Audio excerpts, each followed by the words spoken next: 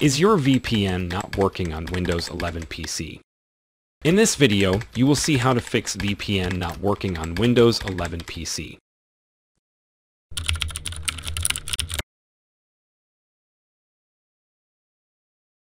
Try basic troubleshooting. Restart your PC. Restarting the PC reloads the driver, so it could solve VPN not working issue. Check your internet connection. If the internet connection is not stable, VPN won't work correctly. So you should check the network configuration and make sure everything is working fine. Try a different VPN server. If you are using a particular VPN server and it is not working, you should change the VPN server. That particular VPN server might be busy or down. Update your VPN software. Old VPN software might have some glitches, so you should update your VPN software. Disable IPv6. Only a limited number of VPN support IPv6. If you're using an IPv6 connection, it's possible that your VPN connection will be disrupted. So, let's disable it. Press Windows plus R button, type ncp, a .cpl, and hit Enter. It will open the network adapters. Now right-click on your current active adapter and select Properties. Then locate Internet Protocol version 6 and uncheck it. Click OK. Now restart your PC and try connecting to the VPN. Temporarily disable the Windows Defender Firewall. If you're still having problems, it's possible that your firewall is blocking your VPN connection. You can try temporarily disabling the firewall to see if this is the case.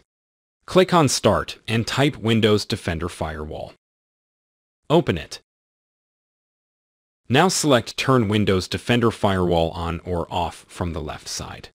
Here select Turn off Windows Defender Firewall for both private and public networks. Once you've disabled the firewall, try connecting to your VPN again.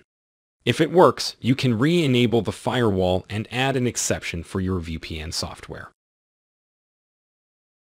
Update WAN Miniports. If you're using a VPN with Windows, it's possible that your WAN Miniports are causing problems. Let's update WAN Miniports. Click on Start and type Device Manager. Open it. Then expand the Network Adapters section. Right-click on each of the WAN Miniports and select Uninstall Device.